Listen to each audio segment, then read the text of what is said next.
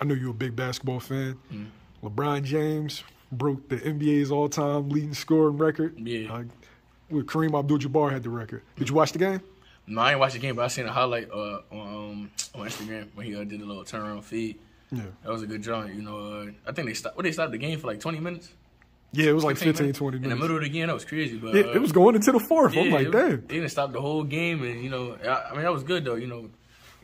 Brian, like all-time great. And I feel like that just bumped him up even more. Like anybody could be a GOAT right now. It could be Kobe, it could be Michael Jordan, it could be LeBron. Or Kareem, you go Shaq, you go anybody.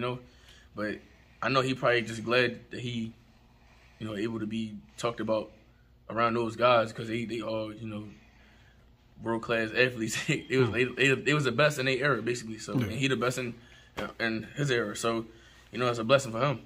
Yeah, I said that I ain't have a GOAT, and Ish got mad at me.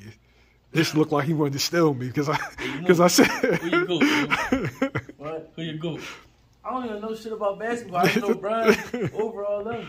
You think Brian over Kobe and Mike? I don't even know who they is. Say no, Brian though.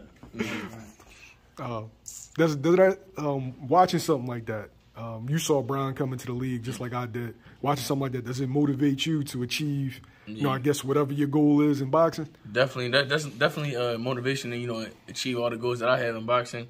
And when I'm able to do all that, I can, have the same type of love or even more, when they go down.